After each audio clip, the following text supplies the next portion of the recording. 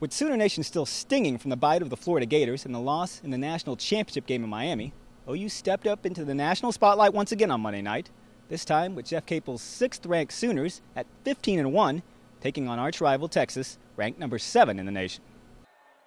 Sooner faithful got some good news early in the day on Monday when sophomore defensive tackle Gerald McCoy announced he'd be coming back next year. But we turn to the round ball. And Austin Johnson, he's kind of a barometer for this team. When he's playing well, OU usually wins. When he hit that three-pointer, yes, OU led 5-0, Jeff. And then Willie Warren finds Blake Griffin for the emphatic dunk. OU's lead 7-2, playing well at Lloyd Noble Center. And how about Tony Crocker finding Blake Griffin? Yeah, he doesn't just dunk. He hits the three-pointer. He was 1 for 1 from three-point range. One was one too many for Texas coach Rick Barnes. Then late in the half, Tony Crocker with the high floater, and OU leads at the half, 38-27. In the second half, Texas would cut the lead all the way down to 4, but freshman guard Willie Warren would have none of it.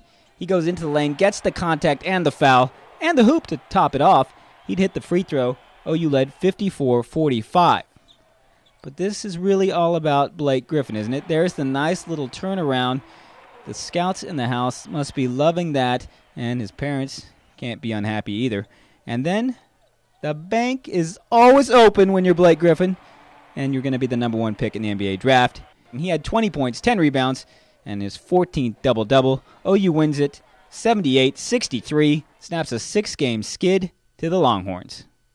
I'm trying to win.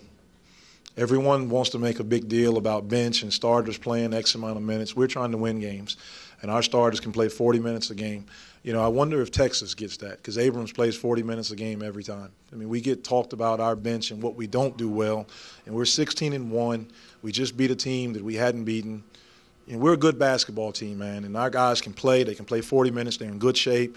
We have good players on the bench. Patillo's out of the red shirt. He's going to play. We're ready to go, man. I'm tired of all this stuff, people talking about our bench.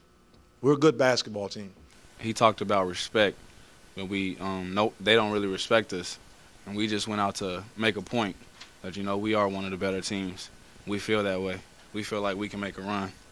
I think it gives us confidence, and hopefully it makes other people around the nation see that we're not just a mediocre team.